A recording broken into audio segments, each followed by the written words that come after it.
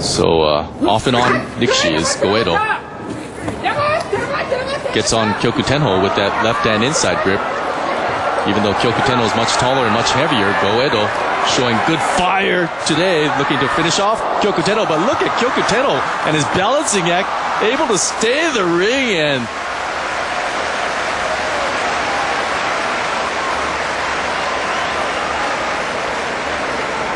hand Goeido his lunch.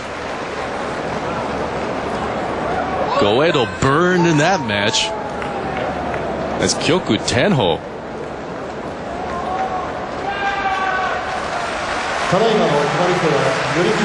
191 centimeter Kyokutenho was about 200 centimeters as he was up on his tippy toes trying to stay in the ring. And it all pays off for a Kachikoshi win against Goeido. Look at that. Looked like it was just a matter of time before Goeido forces out Kyokutenho, but Kyokutenho manages to stay right on the edge, then work his way back to safe territory, and then force out Goeido.